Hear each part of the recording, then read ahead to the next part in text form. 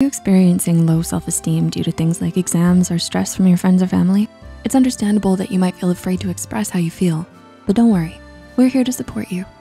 Grab some popcorn, watch this video with your parents, and let us help you navigate this.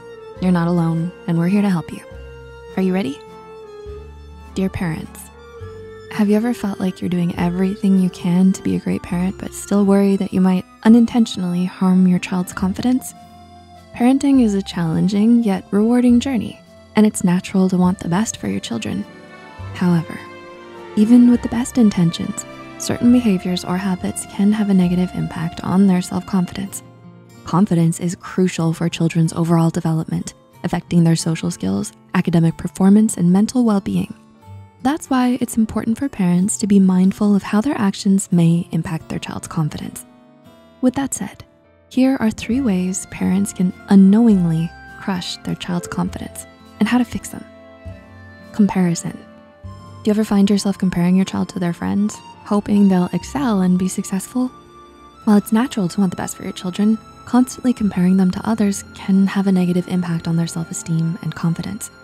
According to Dr. Martin Seligman, an expert in positive psychology, the pressure to be better than their peers can make children feel inadequate and lower their self-esteem.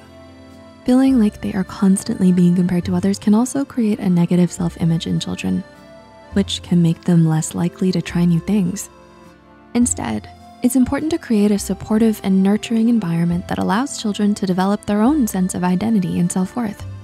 Encourage your child to pursue activities that they enjoy and celebrate their strengths and successes no matter how small. This will help build their confidence and self-esteem and ultimately contribute to their overall well-being. Criticism. The way parents talk to their children can impact their self-confidence and willingness to take risks. If parents are overly critical, it can lead to feelings of inadequacy and reluctance to try new things.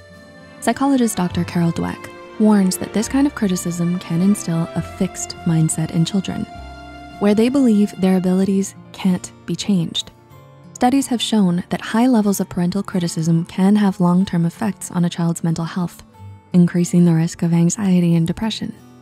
If you are a parent, it's important to be mindful of how you offer feedback to your children. Rather than focusing on what they did wrong, focus on what they can do differently in the future. This constructive feedback can help build their self-confidence and encourage them to take on new challenges. How can you change the way you communicate with your children to offer more constructive feedback and build their self-confidence? Unrealistic expectations.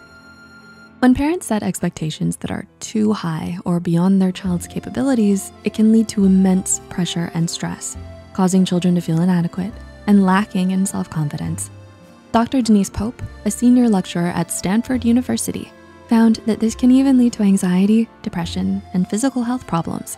In fact, a study in the Journal of Educational Psychology showed that setting unrealistic academic goals for children led to lower levels of engagement and achievement. Therefore, it's important for parents to set realistic expectations based on their child's abilities and interests. Focusing on the learning process and effort rather than solely on the end result can help foster a sense of accomplishment and positive self-esteem. This approach can encourage children to feel more confident and motivated to learn, even when they face obstacles or challenges. We hope you found these tips helpful in boosting your child's confidence. If you have any other tips you'd like to share with us, please leave a comment below. We'd love to hear from you. And if you found this video useful, please don't forget to give it a like and share it with anyone who might benefit from it. Thanks for watching. And until next time, take care.